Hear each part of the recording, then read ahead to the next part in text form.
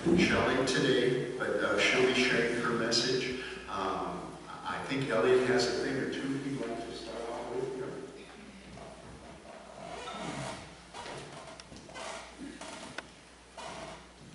Good morning. As with any director, we're usually looking ahead, and that's the case right here. First of all, I would like to invite you, if you are interested, to sing along with the Bluff Country Singers. Our rehearsals for the Christmas concert start Sunday, July 11th at 6 p.m. right here in this church. So if you're interested, we have a landline. So we're in a thing called a telephone book. Some of you probably know of that. And so if you'd like, we'd love to have you give it a try. Next on the list is, in the last 15 months, have you ever thought, oh, that got taken away about many things? And maybe you came away with that thinking possibly you might try something new. What I'm inviting you to do is to try the vocal choir, the senior choir here at church. We rehearse 7:45 to 8:45 every Sunday, and we have a wonderful time doing it. And we will start, I should say, on September 12th. It's the Sunday after the Labor Day weekend. And then it brings me to a third choir. Talking about the Jubilee bells. The bells have been ringing faithfully for these many years, and I so appreciate them. And their now former director, Myrna LeGreed, needed to step away, and she doesn't feel she'll be coming back.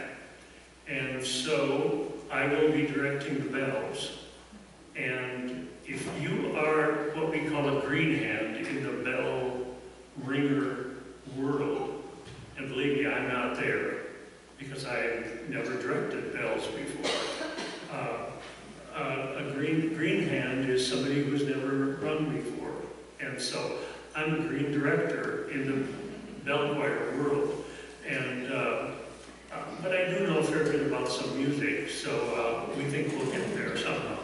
And I'm looking forward to it. But I'm inviting you in the end of this, we hope, pandemic, to give it a try. Again, phone book, telephone is called a landline, and I'll be putting more information in the coming bulletins and newsletters.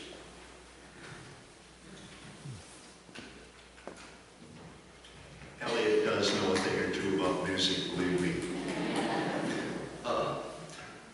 There are announcements in the bulletin. This is the first time I think that we've had any paperwork in front of us throughout this whole thing, and it's kind of nice to be able to follow along and see things. So there are some prayer concerns and some notes on that please take a look at those. I'd also like to add a couple of thank yous. There was a group of people this last week, I believe, that helped Pastor Jolene and her family move into their house. There were quite a few of them. I don't know, maybe a dozen, maybe 15, a good turnout, a good group.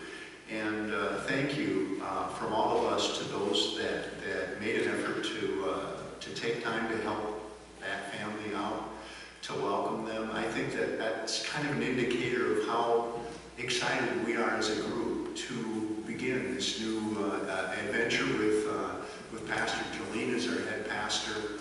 I know I'm excited, and I know you are excited too. It was good stuff. Thanks also to John Hall for putting together these nice railings. If you've walked up here in front and been missing those for a little while, these are solid, they're nice. He did a beautiful job on them, and so if you get a chance to see John, thank him for that. It's really nice. Today, we're going to start out with a short video that is a tribute to Father's Day. So, McCormick, can you help us with that? Thank you.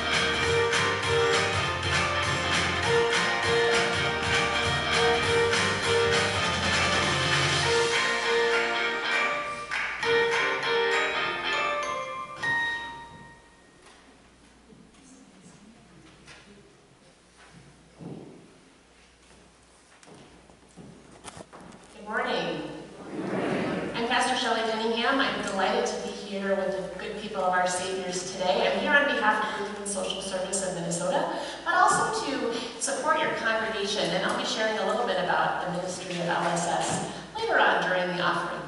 But for now, I just want to say thank you for being here, and we are here to worship. So I invite you to prepare your hearts as we begin with the order of confession and forgiveness. We gather today in the name of the Father, and the Son, and the Holy Spirit. Amen. Almighty God, to whom all hearts are open, all desires known, and from whom no secrets are hid, cleanse the thoughts of our hearts by the inspiration of your Holy Spirit, that we may perfectly love you and worthily magnify your holy name, through Jesus Christ our Lord. Amen. Let us confess our sin in the presence of God and of one another.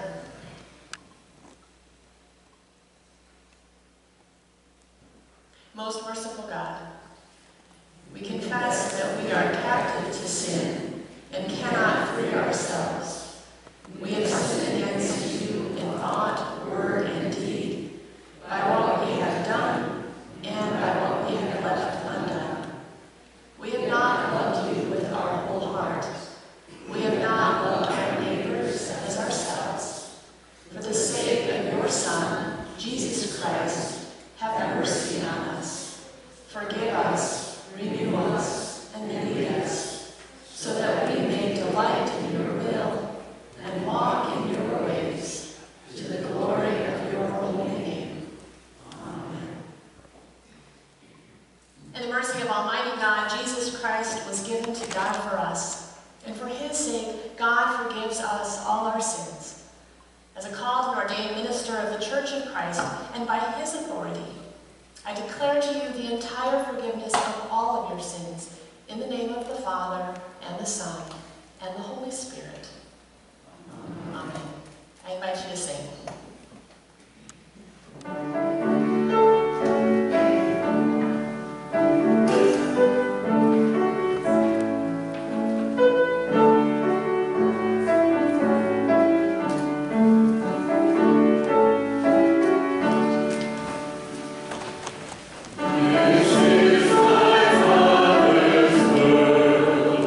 And to my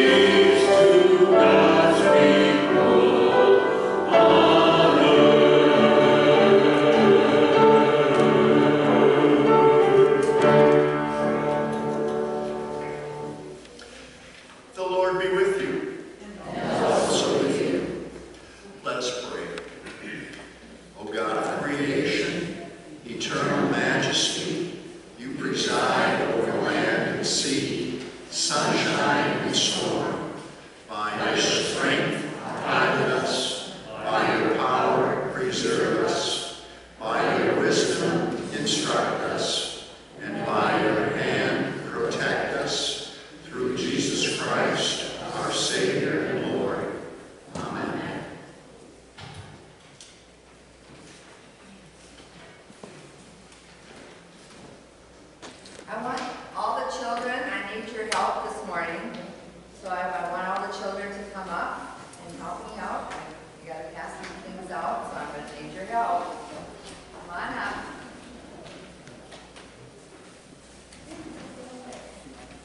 Microphone, Sherry. Pardon me. Microphone. Can you not hear me? Okay. I'll talk loud. I've got a loud voice anyway, so. Okay, look at here. Okay, so you want to give somebody else one of them cans and can say, can you guys say, share? So who else is, can you guys share? Oh, there's another. There, and then you can take it. Okay. Do you guys know what day it is today? It's Sunday. Right, yes. Is there anything else special about today?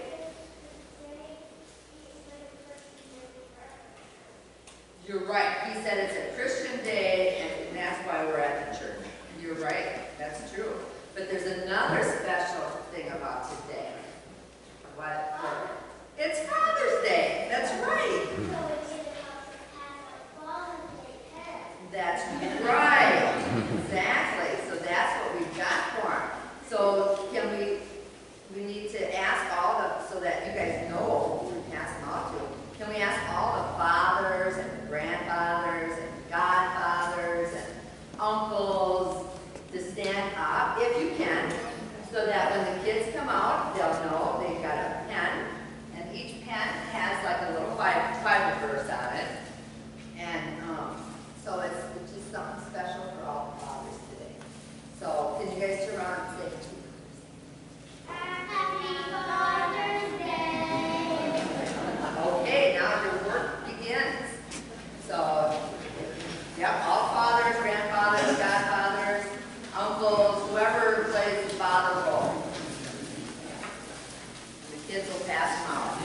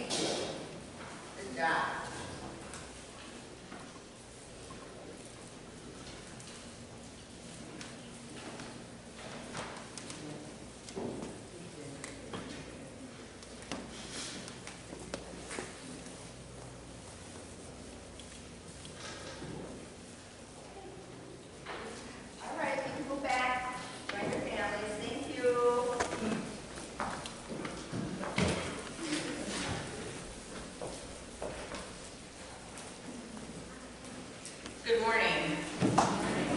The first reading this morning is from Job, chapter 38. The Lord answered Job out of a whirlwind.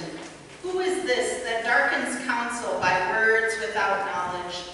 Gird up your loins like a man, I will question you, and you shall declare to me. Where were you when I laid the foundation of the earth? Tell me, if you have understanding. Who determined the measurements? Surely you know. Or who stretched the line upon it, on what were the bases sunk? Or what laid its cornerstone when the morning stars sang together and all the heavenly beings shouted for joy? Or who shut the sea with doors when it burst out from the womb, when I made the clouds its garment and thick darkness its swaddling band, and prescribed bounds for it and set bars and doors? There's a spider. And said, thus far shall you come and no farther, and here shall your proud ways be stopped. The word of the Lord. Psalm 107. If you would join me on the bolded verses, please. Give thanks to the Lord, for the Lord is good, for God's mercy endures forever. Let the redeemed of the Lord proclaim that God redeemed them from the hand of the foe, gathering them in from the lands, from the east and from the west, from the north and from the south. Some went down to the sea in ships, plying their trade in deep waters. They beheld the works of the Lord, God's wonderful works in the deep. Then God spoke, and a stormy wind arose, which tossed high the waves of the sea. They mounted up to the heavens and descended to the depths. Their souls melted away in their perils. They staggered and reeled like drunkards, and all their skill was of no avail. Then in their trouble they cried to the Lord, and you delivered them from their distress. You stilled the storm to a whisper and silenced the waves of the sea. Then they were glad when it grew calm, when you guided them to the harbor they desired. Let them give thanks to you, Lord, for your steadfast love and your wonderful works for all people. Let them exalt you in the assembly of the people and the council of the elders. Let them sing hallelujah. The second reading is from 1 Corinthians chapter 7. Brothers and sisters, the appointed time has grown short. From now on, let even those who have wives be as though they had none, and those who mourn as though they were not mourning, and those who rejoice as though they were not rejoicing, and those who buy as though they had no possessions, and those who deal with the world as though they had no dealings with it. For the present form of this world is passing away. The word of the Lord.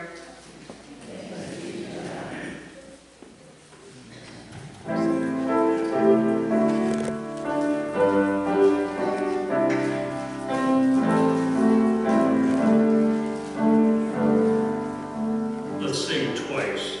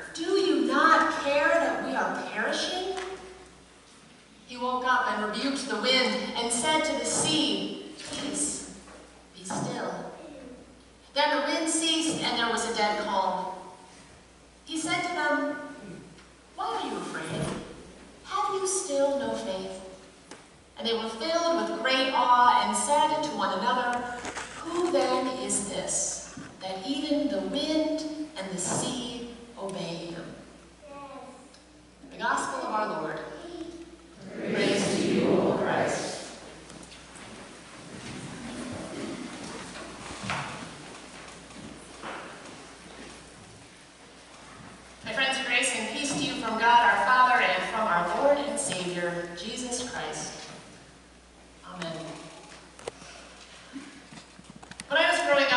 Arkansas, and my family liked to go camping.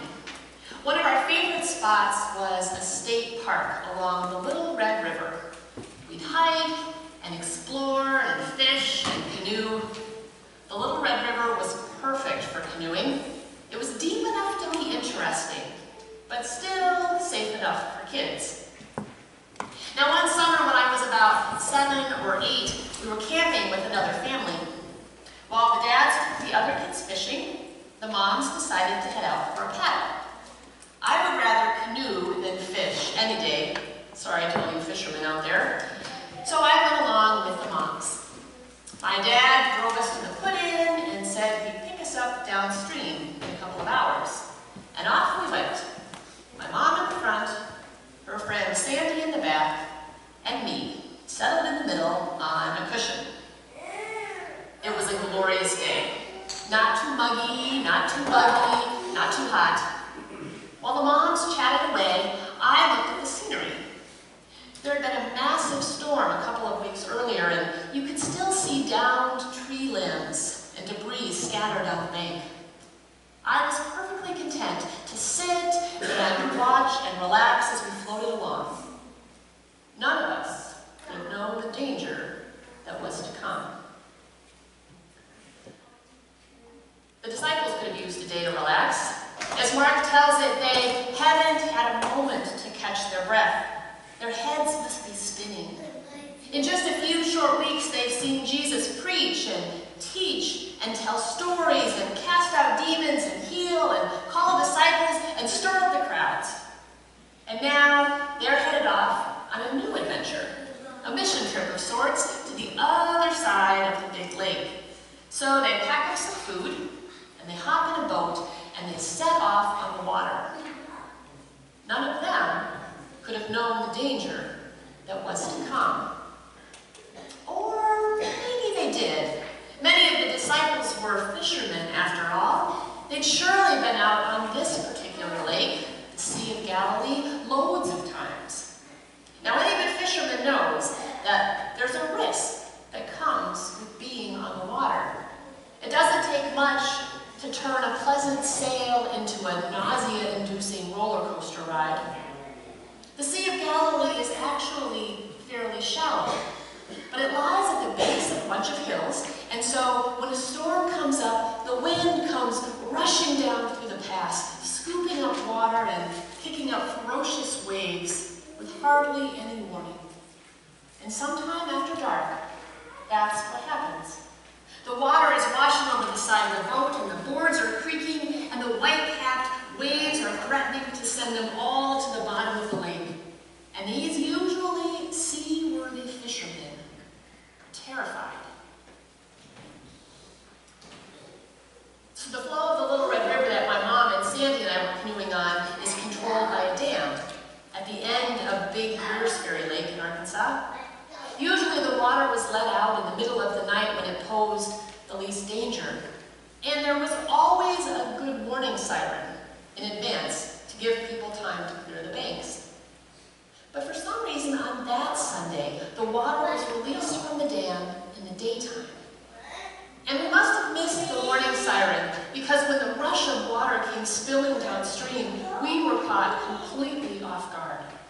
The water rose 4 or 5 feet in a matter of minutes. My mom and Sandy were both good canoeists, but there was no way they could control our little boat. Soon water came rushing over the edge and a floating stump hit the canoe, and we capsized, washed into the angry river. I remember that the water was very cold and very fast. My life jacket kept my head near the surface as I swept downstream, and I could hear my mom calling to me, telling me to try and keep my feet up too, so my legs wouldn't get caught in those now submerged tree branches below. Sandy was trying to hold on to the gunnels of the canoe, which was bobbing along upside down. Everything else was long gone. My shoes, Mom's glasses, the paddles, my cushion. We floated downstream for who knows how far, 100 yards, 200, 300, before our canoe bumped into a tree and gave us something to hold on to. It all went by so fast, there was barely time to be afraid. At least, not in the moment. The disciples must have been afraid too, but it all goes by so fast. They wake up Jesus, he climbs up on the deck, he puts out his hands and tells the waves, "Be still." And just like that, the storm is over. The boat stops rocking, the sea is like glass, and there's barely a rustle in the breeze. And that's when the disciples get really frightened. Who is this? Who is this? What has he done? Their hearts, which had been beating wildly just a few seconds earlier, are suddenly stone cold in their chests. The NRSV says that the disciples were filled with great awe, but that's not really right. The Greek says they feared with a great fear. They were really scared, terrified. Jesus can see it in their eyes. They're not afraid of the storm, but of him. Because up until that moment, perhaps, Jesus has been just a man. A powerful man, a brilliant man, a compassionate man, but still flesh and blood just like them. But suddenly, he is no longer who they think he is. He can control the uncontrollable. He can fix the unfixable. Who is this? Sometimes I think in our inclination to see Jesus as our friend, we often lose sight of God's unbelievable power. Do you think that's true for you? A couple of years back, a family came to talk about getting their baby baptized. But they said they wanted to take out the part of the baptismal service that prayed their son would be filled with the fear of the Lord. They didn't like that it sounded like we should maybe be afraid of God. God is good, they said, and gentle, and merciful, and gracious, our help in times of trouble. And that is all true. We believe in a God who is good and gentle and gracious, but it also doesn't fully describe the God of the Bible. After all, God is not always safe in Scripture, but God is sovereign, filled with power beyond anything we can imagine, which means that we should indeed fear and love God. We don't have control over God, you see. In some ways, that's what keeps our relationship in check. Because again and again, we see that God listens, and God loves, and God can be trusted. And that is what makes God, God. In a story like the gospel story for today, it's good for us to remember that sometimes it is the powerful side of Jesus that we need the most. There are so many things beyond our control: weather, health, accidents, other people. And when the winds howl and the storms rage and we are in danger of being swamped in our own lives, we can realize just how fragile we are. But that is exactly when we most need a God who isn't afraid, who stands in the face of our fear and says, "Peace, be still." Friends, if there's anything you take away from this story, let it be this. Whether you are enjoying a marvelously ordinary day on the lake, or you feel like you're about to get swamped by a raging storm, know that you are not alone in the boat. You are not alone in the boat, because Jesus is there with you. And Jesus shows up in the most unexpected ways. Through a helping hand, through a still whisper that calms your soul, through a powerful word of Scripture, through the steadfast faithfulness of a community that cares for the most vulnerable and for one another. Being in the boat with Jesus does not always mean we'll be safe and cozy. Faith is a sort of comfort, but it does not always keep us comfortable. But being in the boat with Jesus does mean that we belong to the one who has power even over the wind and the waves. And that is good news indeed.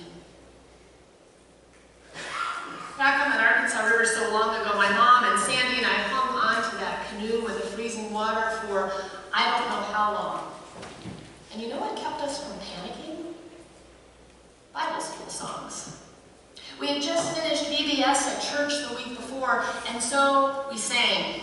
We sang, He's got the whole world in His hands, and Alleluia, and Rise and Shine. We sang, and we tried not to think about how cold and wet and scared we were. And we were still singing when a man in a motorboat came up, and we were rescued. And of all the things that happened that day, singing those VBS songs is what sticks out most clearly in my head. And maybe that's why I still love canoeing. Because despite my fear, through those familiar words, God let me know that Jesus was in the boat with me.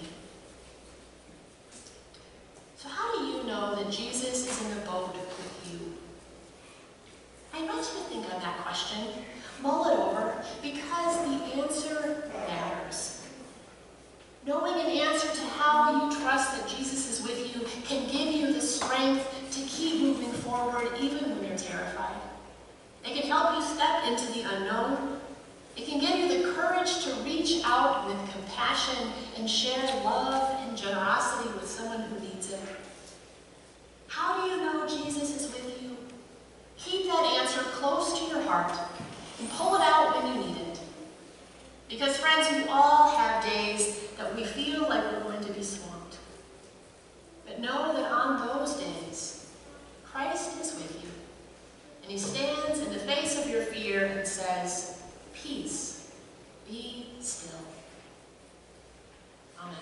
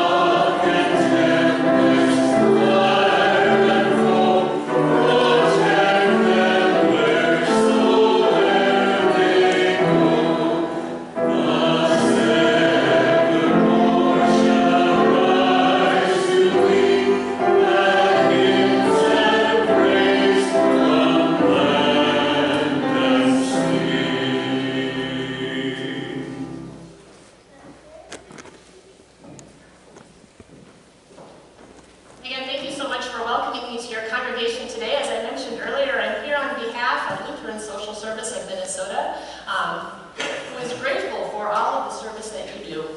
I don't know how long our Savior's has been involved with LSS, but many of you probably know a little bit about the ministries LSS does here in this county and across the state. But I wanted to tell you a story. You see, LSS started with children, and I know that's a passion of our Savior's as a congregation. 155 years ago, there were 4 children who had recently immigrated to Minnesota from Sweden, and they were suddenly orphaned. They had no family to care for them. They had no place to go. And the word of this heartbreaking story reached Pastor Eric Aurelius, who was the pastor at rural Mesa Lutheran Church up near Red Wing. Now, Pastor Aurelius didn't know what he was going to do with 4 orphans, but he knew he had to do something. And so he hitched up his horse and his buggy, and he drove the wagon up to St. Paul, and he picked up those children, and he brought them back to his church and said, Christ calls us to care for them. And then he watched as the members of his church opened up their hearts and cared for these 4 kids. And they converted the church's tiny basement into a little orphanage. And they turned it into an orphanage for more children. And that children's home grew and grew until it eventually became Lutheran Social Service of Minnesota. Now, I could share an impressive list of facts and stats about LSS. And trust me, if you want facts and stats, find me after church. But this is what I want you to know. 1 in every 65 residents of our state is a recipient or a participant in an LSS ministry. It's blessed by the help of more than 8,000 volunteers every single year, and LSS is consistently rated by the Minnesota Charitable Review Council as one of the most effective places to put your money. It's good stewardship. But the facts and the stats pale in comparison to all of the stories of lives that are touched by the generous gifts that people like you make. If there's a need, odds are pretty good that LSS has a program to help it.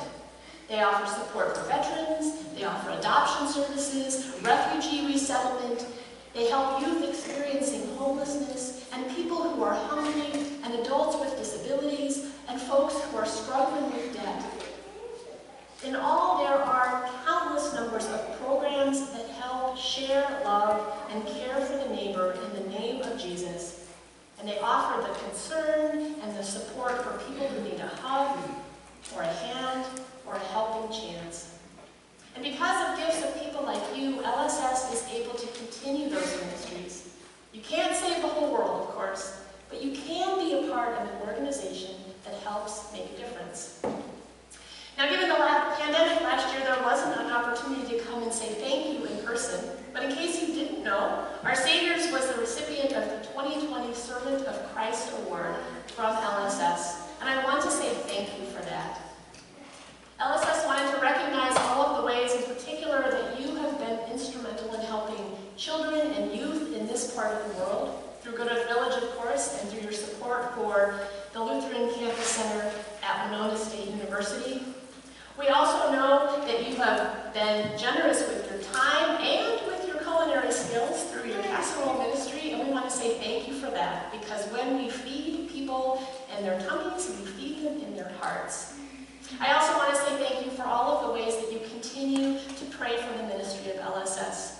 I'm passionate about this organization because I know it is with our hands that Jesus' love is shared. And so thank you.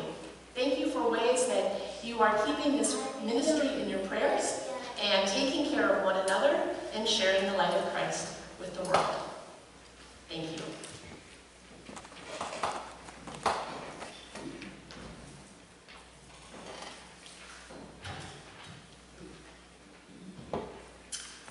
Let us come before the triune God in prayer. The response to these petitions will be here on prayer. Holy God, you gather your people from east and west, north and south. We pray for the mission of the church throughout the world, that your steadfast love may be known to all peoples.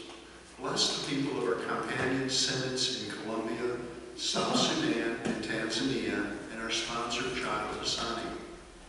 May our partnership with the ministries of Lutheran Social Service continue to thrive and build bridges of hope. Lord,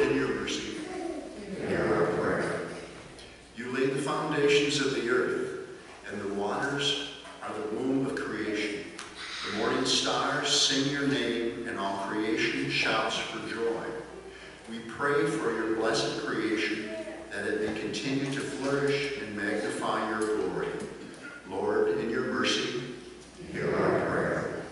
You keep watch over all nations.